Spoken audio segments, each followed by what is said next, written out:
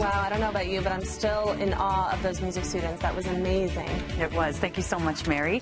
Your weather right now brought to you by Panic at the Disco as we enter yet another day of this heat wave. And yes, another advisory from Environment Canada about just how hot these temperatures are going to get during our daytime. The peak of it today, about 27 on our beaches, 31 for the inland areas. Local smoke in the forecast for many areas of our province, including Prince George, where it will be warmer than yesterday with some local smoke on top of that sunshine.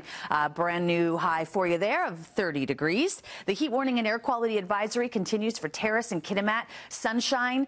The word hazy has popped into your forecast today. Expect that with a high of 32 degrees. And as we head to the coast on the northern part of our province, there is a chance of drizzle in Prince Rupert with sun and cloud this afternoon and a high of 20. As I mentioned, back here on the lower mainland, there will be a high of 26 on the coast. We'll hit about 17 degrees overnight. As we approach the weekend, though, it's going to get warmer. We are anticipating some pretty warm temperatures, especially on Sunday. Back out of the way here so we can take a little peek at it here. For Sunday, 27 degrees. It will be dipping to no lower than 17 overnight. Monday, Tuesday, and Wednesday. I'm going to say on top of that sunshine, even for Tuesday, there will be a little bit of cloud coverage there. But as you can see, a cooler trend begins as we get into the work week next week. It's 6:10. Let's see how your commute's doing this morning and check in with Thor. All right. Good morning, Tara Jean. And we'll check the details right now.